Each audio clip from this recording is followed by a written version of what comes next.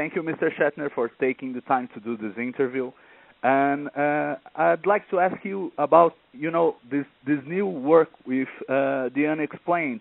Your most iconic role as Captain Kirk was out there exploring the unknown, and now you are once again exploring the unknown.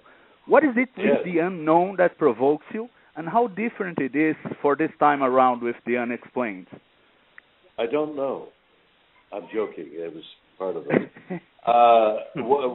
It's the same curiosity about everything about us. We live in a mystery. We don't know why we're here, where we're going, why the universe is expanding, and why a man who is in a coma wakes up from the coma and is able to play concert piano without ever having touched the piano before.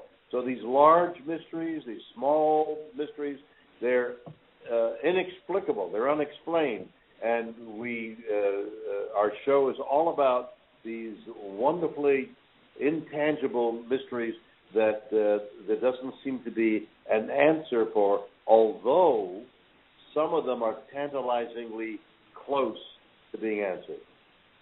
Okay. I'd like to talk a little bit about Star Trek here, because there's some talk about Quentin Tarantino wanting to do a Star Trek movie. And he said he loves you, you said you love him, and you are willing to come back. And I wonder, what do you think should be Captain Kirk's next step in the universe? Do you have any ideas on what to explore with the character next?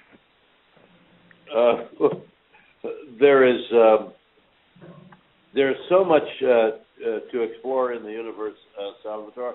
The universe is unknown to us. I think what Captain Kirk would be interested in is what is dark matter and dark energy. Apparently it's composed 95% of the universe, and we don't even know what it is.